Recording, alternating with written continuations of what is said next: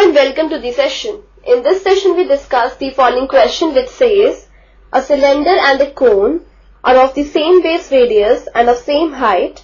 Find the ratio of the volume of the cylinder to that of the cone.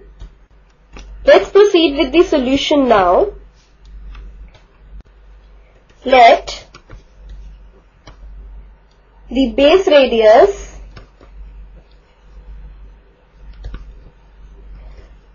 of the cylinder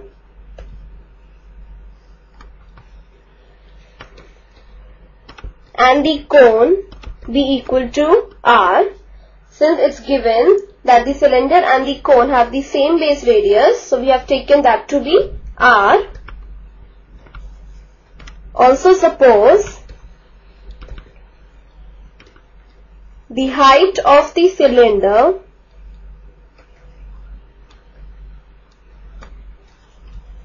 and the cone be equal to h. Since the cone and cylinder have the same height, so we have taken that to be h.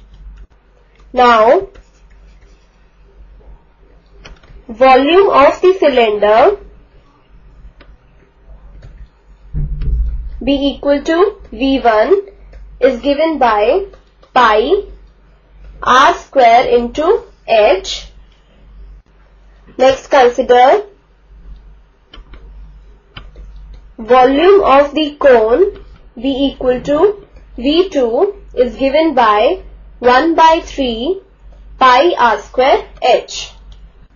We have to find the ratio of the volume of the cylinder to that of the cone.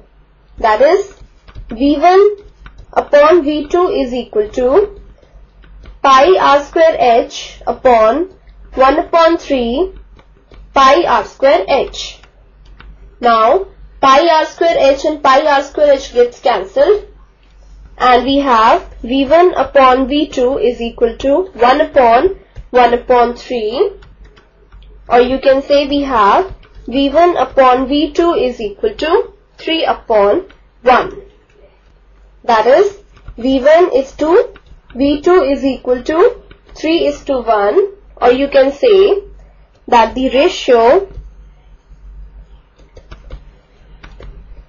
of the volume of the cylinder to the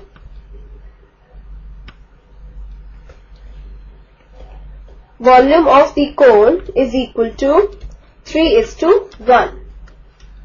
So this is our final answer. This completes the session.